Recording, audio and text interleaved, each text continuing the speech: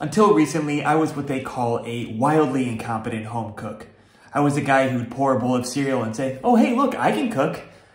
What a catch I was. But now I love cooking, and I want to start sharing a mix of recipes that I think are pretty easy, simple things that can get you started in the kitchen, getting you to start feeling confident, and the kind of recipes that keep me interested in cooking.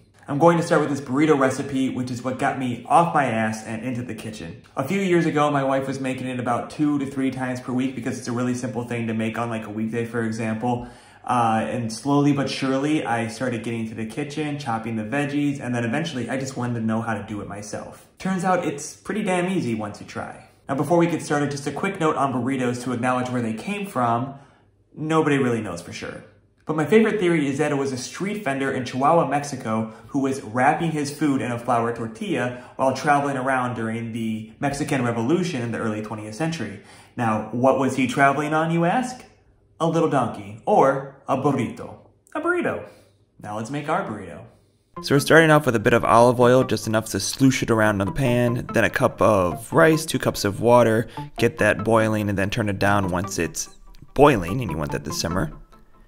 Then chopping up an onion, like so, going lickety split. You can dice them or just leave them as long strands, whatever you prefer, pretty much. Then sprinkle a couple onto your skillet to see if they're sizzling. Once they're sizzling, dump all those onions in there. Put a little bit of salt, start seasoning here. Mix that around just a tidge.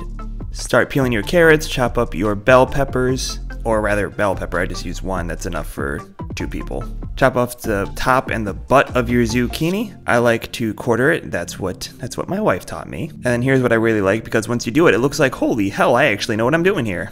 Again, cut off the top and the butt of the carrot, and then really chop that up however you want, in whatever size you want. Crush the garlic with your hands, and then that'll loosen up the skin. You can peel that off, and then get to dicey. Then once everything's kind of marinated in there for about 5 to 7 minutes with the onions, and they're translucent, you can go ahead and dump all of your veggies in there. Start seasoning. I use cumin, smoked paprika, and this taco seasoning we get from a little place called 𝗙𝗵𝗵𝗱 here in Berlin, but really you can put whatever you like in there. Then when you're ready for your can of black beans, rip it off.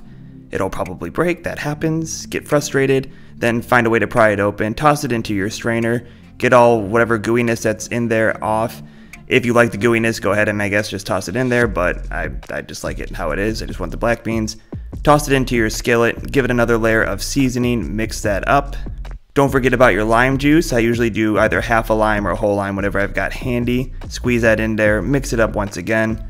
You can see that the rice is done. It was boiling. I turned it down to a low heat and just let it, sit there until I'm ready to eat it, but make sure it's not burning. You can always check on that as often as you want.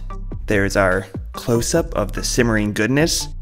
Now, layering my burrito, do about a spoonful of Greek yogurt, slide that across, layer of rice, layer of the mixed bean and veggie goodness.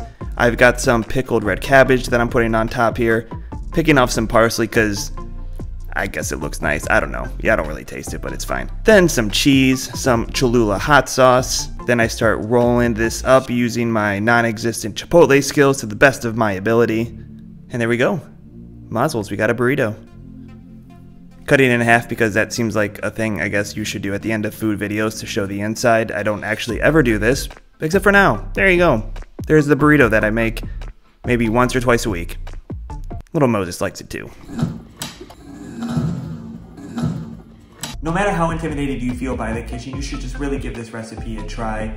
It quickly became second nature to me. You can really customize it to whatever your tastes are, your own salsas, your favorite spices, whatever you want. And it's a great building block to start feeling more comfortable in the kitchen. Besides, who doesn't love a freaking burrito? You'll make more friends if you know how to make a good burrito. If you have any questions, leave a comment and I'll answer it. Probably, maybe. Better yet, tell me what was the first dish you started cooking to feel confident in the kitchen.